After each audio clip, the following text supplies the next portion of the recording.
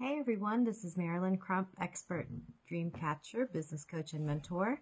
Just saying hi. It is December 15th, 2019. And what if in 2020, and even maybe now, that this is the time when you finally tell fear, go away. Just go away. I don't need you, fear. You don't need to be such a big presence in my life. How can we do this? How can one finally say, poof, fear be gone? All right. So now there are legit things, of course, that your mind likes to focus on in order to protect you moving forward and to learn from it.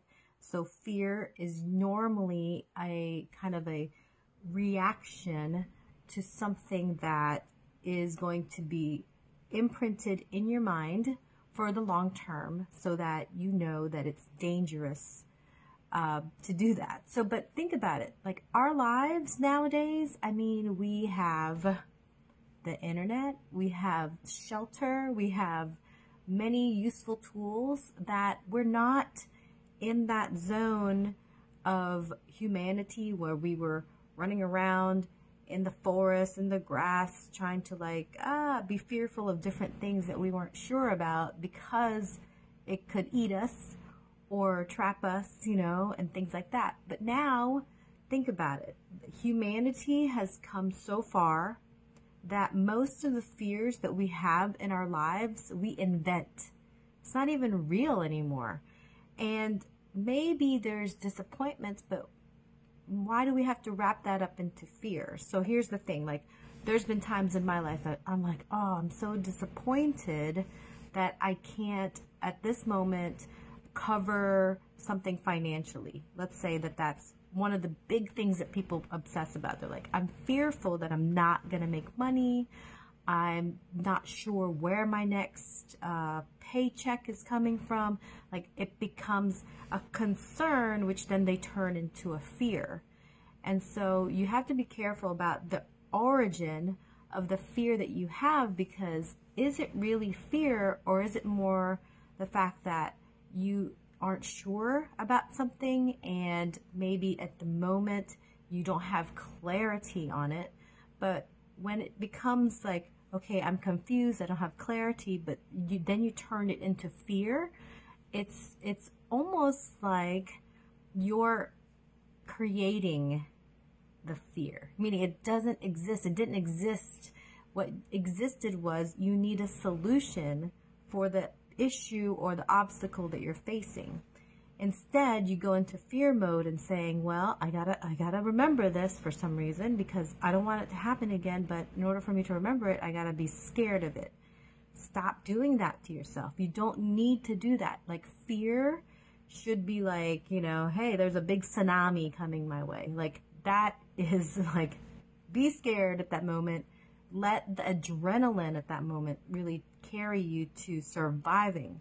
You don't need to keep your stress hormones triggered because you don't know something, or because you can't predict something, or you're not confident about something. Why do you have to trigger your fear mechanism in order for you to move on that? And what happens is you become more depressed, you become more lost and frustrated. And so what I'm trying to tell you is this: if you are connecting with the different things that I know myself and my husband, our company is putting out there, then this is the time for you to conquer this type of mental attitude that you have within yourself. If you're not getting involved in retreats, workshops, different things that we set up, then I encourage you to start, because it's time. You need to kick fear in the butt, and really that just means that you need to show up when it's time to really work on it. You can't work on it all the time by yourself because you don't have the muscle to do it. And there's really nobody asking you the right questions in order to open up your brain and your perspective. So I would say do your best when you are by yourself to watch different empowering things. Think about where fear really comes from. Think about that. Write it down, create a journal, track those feelings so that in itself, your brain can say, okay, well, do we really need to be fearful about that? Or are we just not sure about that? Do we just need a better solution? Do we need to talk to somebody? We do not have to like create a bad feeling inside of us. And if you're, if you're like me, I'm trying to be very prayerful. And if you're, looking at this season of Advent and this season of like Christmas time, things like that, there's so many things to focus on that is not fear-based. And it's also like super fun for you to start releasing the fear. You don't need it anymore. You just need to like live in a better mode. Again, if there's like something coming at you right then, have the fear. That's healthy. But when it's not healthy is if you're just sitting there contemplating, and then all of a sudden you just start getting fearful and there's nothing else that really triggered it other than your thoughts. You really need to be careful, because then you don't want that to become like your everyday, and then that becomes the rest of your life. And then before you know it, you've just lived an entire life in fear. Your longevity is like shrunken. You're aging faster. You're gaining weight. You're doing all this stuff because your body's trying to like pad you and protect you, because wow, there's something going on. I need to like create like a cocoon around this person, and then you can't think straight anymore. Your memory goes. All these things. You don't want that. You don't want that for your life. What you want is to live a life of love, forgiveness, gratitude, kindness, encouragement, confidence, all of that, okay? So connect, let's come together, find out when the next event is, register for that. I need you there, we need you there, you need to be there, okay? So if you have any questions, reach out to me, comment below, whatever you need to do.